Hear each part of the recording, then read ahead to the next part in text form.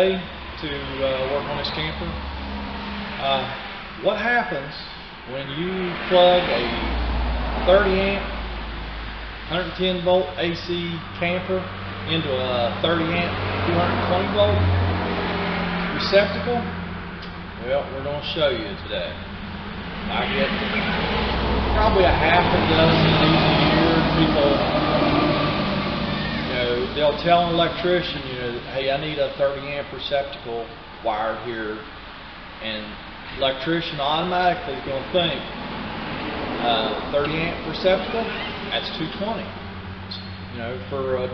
It's a dryer plug. It's essentially a dryer plug.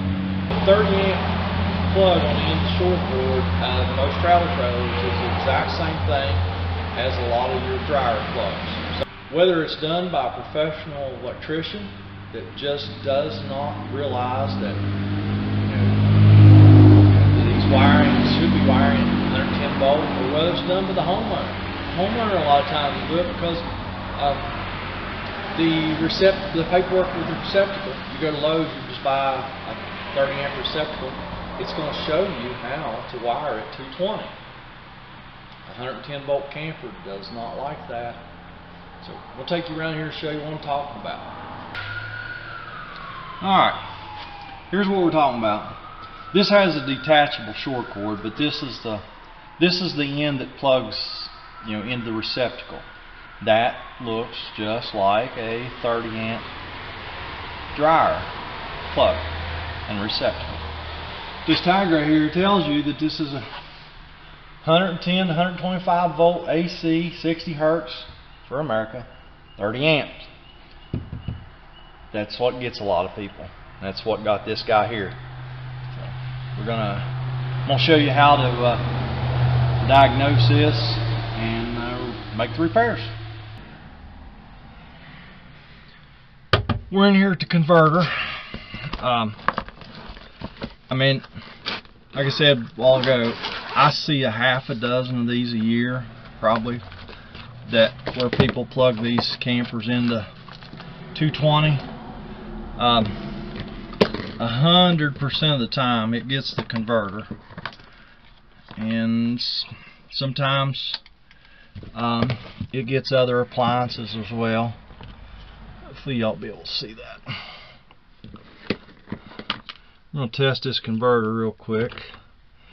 We're going to put our meters on the AC scale, and we're going to follow the wire up out of the converter, and it is that one there. I've got the camper plugged in.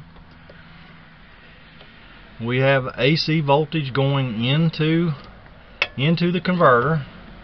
Now let's flip our meter over to DC scale, and see, that should be we got nothing, no DC coming out of the converter. So our converter is bad. So got one on the truck. We'll switch this one out, and then we'll go on and see what else is bad, but we got to get the converter going first. Alrighty, this is a YFCO converter. So we have our new YFCO 8900 series converter ready to go. Typically we would have to unhook the battery, just because we wouldn't want to make any sparks here while we're changing stuff. But this battery is either already disconnected or it's totally dead, so either way it really doesn't matter.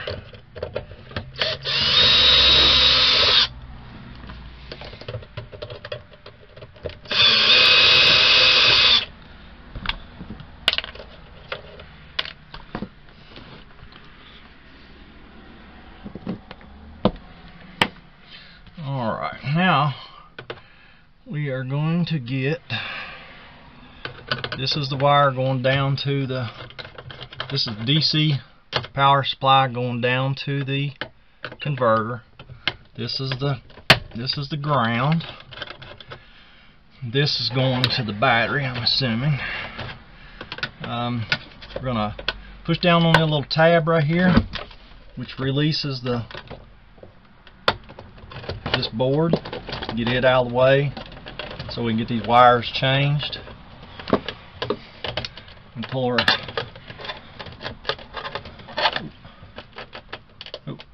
wrong one. I loosened the wrong ground wire. That's okay. Yeah, I did.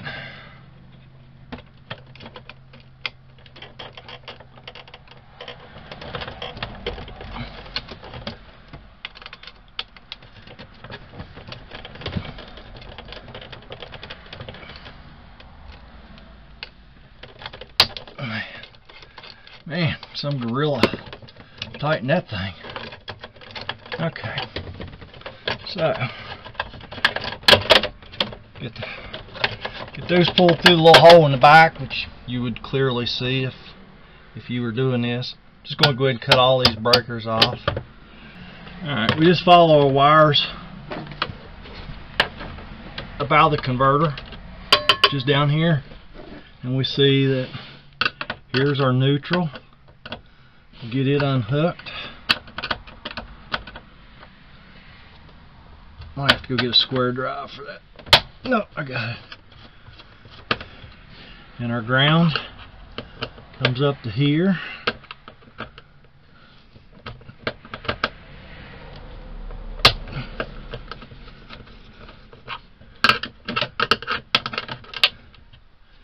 Get those out of the way. And then our black one, or our load, goes up here, and also almost always splits off and powers another circuit, because the converter just doesn't take much power, so they will piggyback another circuit on there. Here's where it goes to the breaker. Get that loose.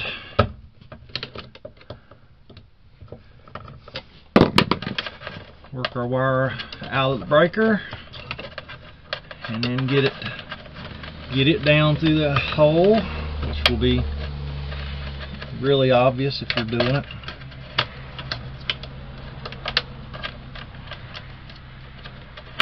Already got the two screws out, so the converter just slips right out.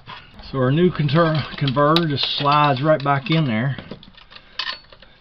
It's easier to go ahead and get the wires started up in these holes before you slide it in. Try not to get them tangled up behind any other wires. With our DC, there's our AC. Get them up in there.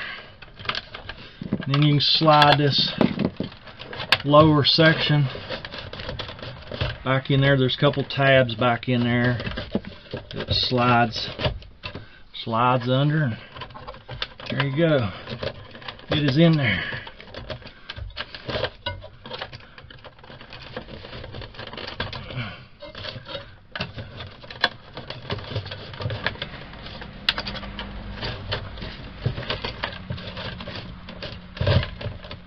Alright, there we go. Let's go ahead and stick our screws back in here so that it's not sliding around on us while we're trying to complete the install.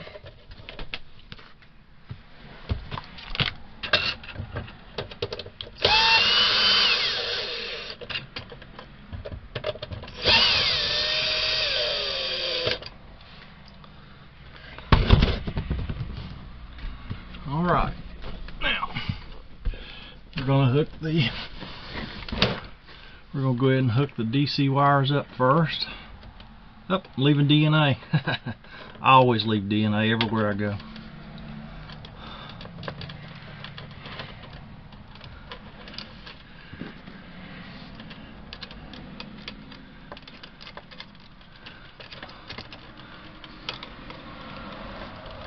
Somebody, probably not going to be able to see it on my cheap camera, but Somebody has really shorted this thing out. There's a big old burnt spot on that ground lug. Somebody had a oopsie.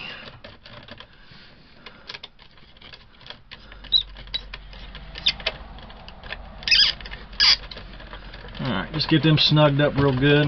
Slide this board back in here. Put it under those tabs up top first. And then you should just hear it snap right in. There we go. Now we got that back where it belongs.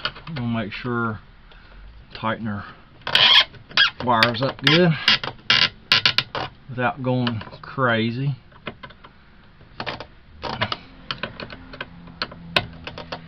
While we're in here, we're going to check these other connections. Those should be good. Alright, come over here on the AC side. We're going to hook our ground up.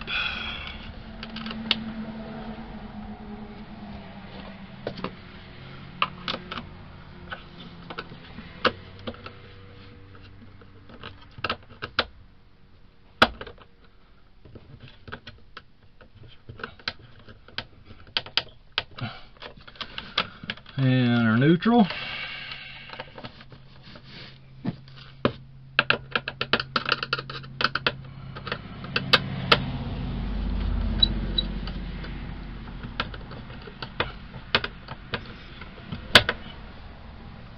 Tug on them a little, make sure they're good. They are good. Then our load, or the black one, goes back in the breaker, or where the old one came out. Make sure that goes in the proper place. Sometimes it's a little hard to hit that hole in them breakers. Once you tighten your screw up, if you tug on it and it don't move, then you know it was in the right place. Alright, we're good. They even provide you with a new wire nut for that piggyback wire. And put that back together.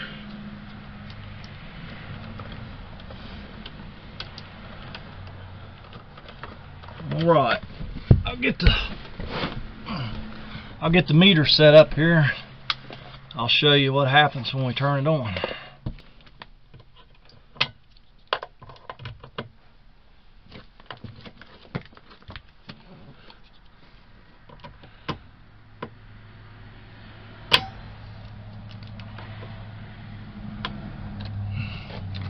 There's our meter. It is on DC scale. Alright, hopefully you can see that. We're going to start flipping breakers on. And this one should be to the converter. And yes, we have 13.7 if you can't see it. Volts DC, so the converter is now working. You probably heard the air conditioner kick on, because apparently they had it on. The air conditioner needed DC power for the controls, so that's why it just came on all by itself. So now we're going to go and see what else is bad. The customer already removed the microwave. It usually gets the microwave too. We're going to check power on that circuit real quick.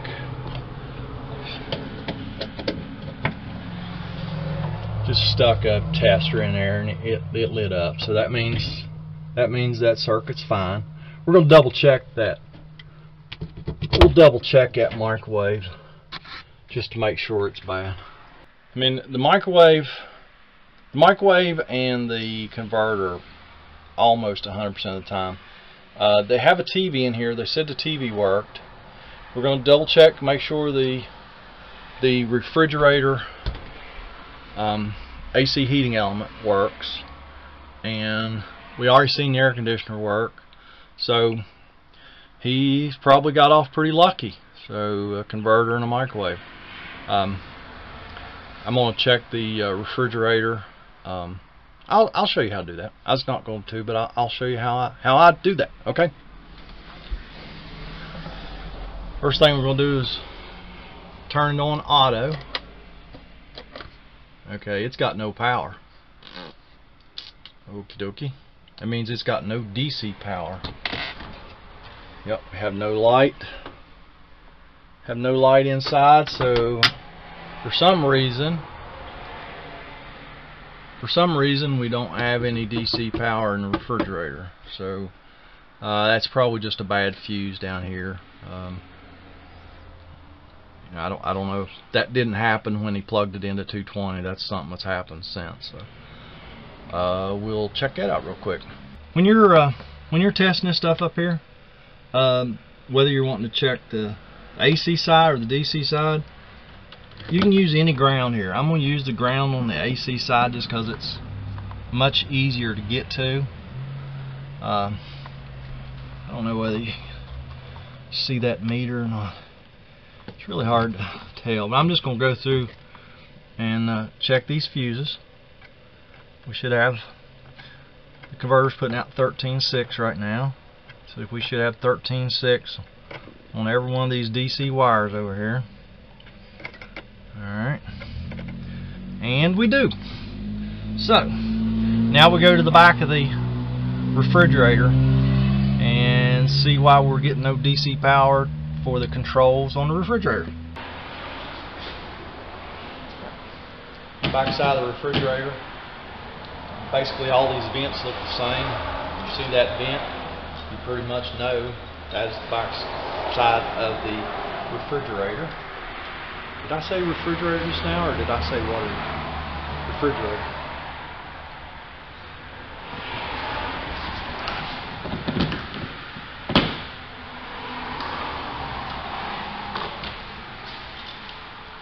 Yeah, there's practically no part of this that somebody ain't been into. So here's our power coming into the board. Let me get my meter and check this power coming in. Alright, we got our meter set on DC scale. Go right here. The power coming right into the refrigerator. And we have power going into the refrigerator. So something has happened to this control board.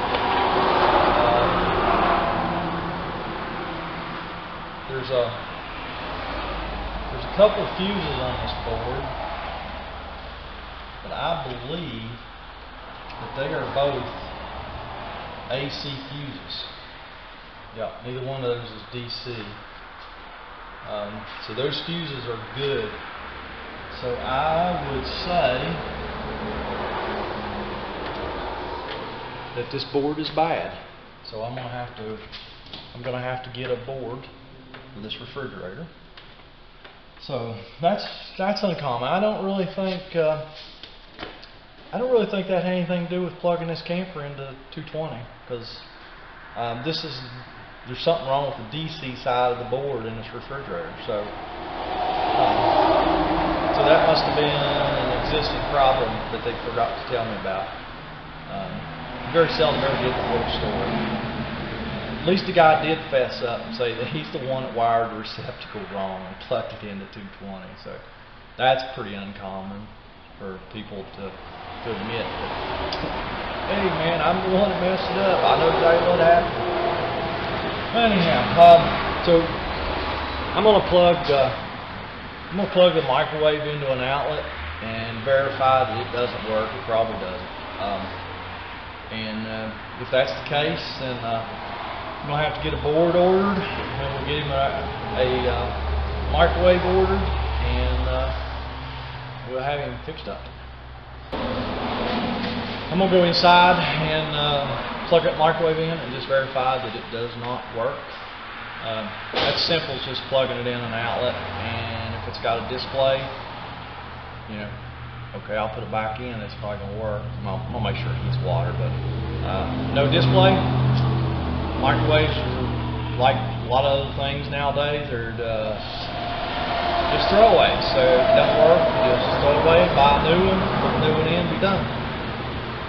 I'm not going to take you inside to show you that. We're just going to plug it in, see if it has display. I went in and verified that the microwave does not have a display, so it is bad. So I'm going to get the microwave measured up and look him up a price on a new microwave. I'm going to talk to him about the refrigerator board. I have to order that, and I'm not sure what he wants to do with that. So I am probably going to end this video here, and if I end up having to put a board in this, I'll probably just do a separate video on changing the board in your Dometic refrigerator, main control board. So thanks for watching, and please subscribe. You know, normal stuff. Give me a thumbs up. Give me a comment. Let me know what you think. Am I doing a really bad job? Am I doing a really good job? I mean, I don't know, because nobody's saying nothing. Is there anything else you'd like to see? Or I'm trying to do better. I'm trying to get better at talking to this camera, which is tough for me. And so, just again, thanks for watching.